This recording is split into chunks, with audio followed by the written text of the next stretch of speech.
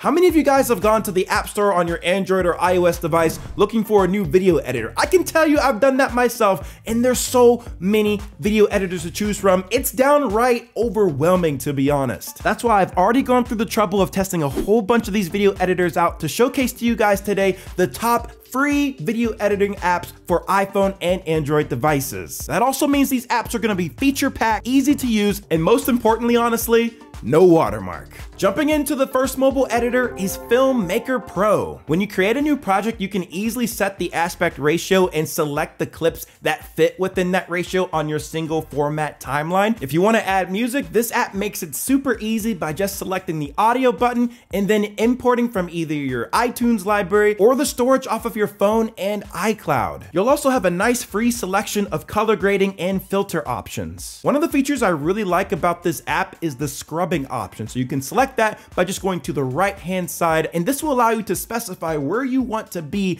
in a certain part of the clip to make it easier for trimming and clipping, lining up music you might have added, maybe a face cam reaction. Some things I don't like about this app is that without the premium version, you're stuck at a 4 project limit. You can't use the Ken Burns or keyframing effects, animated stickers, or even exporting in 4K. Out of all the apps I show you in this video, this one has the most simplistic free features, so that may not be a deal breaker for everybody, especially if you're doing shorts or TikToks, but this may not be ideal if you're trying to do long form YouTube videos. The next mobile video editor I have to show you is VN Editor. This video editor has no time restrictions for the length of your video. When you're in the app, you can easily see all of the features of this application for editing your clips right at the bottom, from being able to crop, mirror, add a filter, adjust the speed of the clip, splitting the clip, adding effects to the clip. Now, though this editor has a multi-track timeline, it is super easy to use. If you look at the top, that's where your music or your audio tracks are gonna go. You can also add a text track in addition to a picture-in-picture option. You can use that with a picture, or you can use it as a video. For those of you guys that love creating montages, this app has some sick speed ramping effects that you can easily apply directly to your clip. I love the vast selection of text that you can add to your timeline, and some of them are animated too, and they look really cool.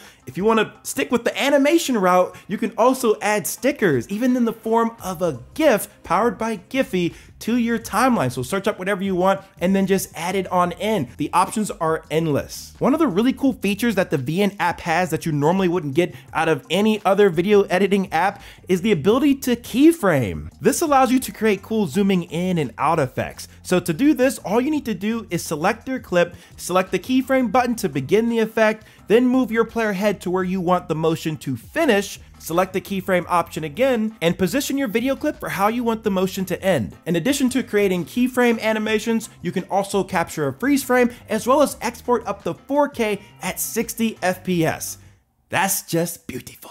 The next video editor on this list is Capcut. This video editor has a lot of similarities to the VN app. Both apps have a video editing tutorial library within their apps to help get you started. With Capcut, you'll have an unlimited number of projects you can create, and you can keyframe easily within this app just by selecting your clip and pressing the diamond icon on the right side, and then just reposition your clip just like in the VN Editor app. You'll find a bunch of different filters and color grading options that you can add on top of your video. You'll also find a whole bunch of fonts that are fun and also animated to add over your video, and they even have a trending stickers page that they update quite frequently to keep up to date with popular graphics that you can put within your project. The music library in this app is so vast for being free, but that's not even the thing that impressed me the most. I really love that you could use a video with a picture-in-picture feature and enable the AI background removal tool to make a cutout of yourself over your clip. So if you were ever wondering how people do this in their videos without a green screen,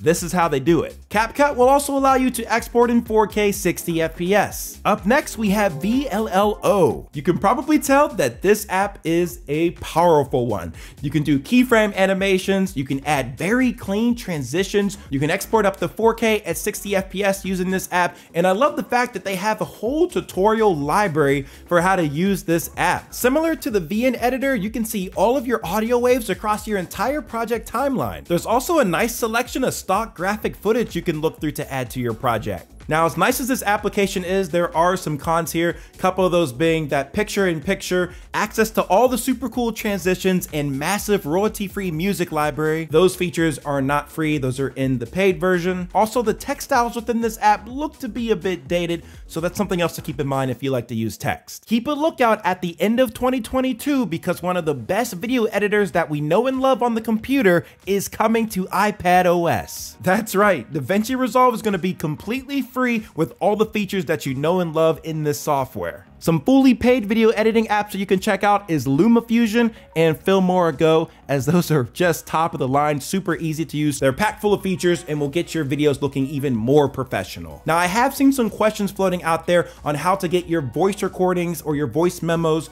into your video editing apps, and all you need to do is select the share option on that voice recording and select the video editing app you want to import that file into. And once you do that, it'll place right into the corresponding project that you choose. That's something great to know how to do in case you're doing voiceovers or commentary, but you have your audio in another application. But anyways, guys, thank you so much for tuning in. All the links to all the editors that I talked about are in the description below, so go check that out. Hit the thumbs up button, subscribe to the channel if you're new around here. I'll see you guys in the next. Peace.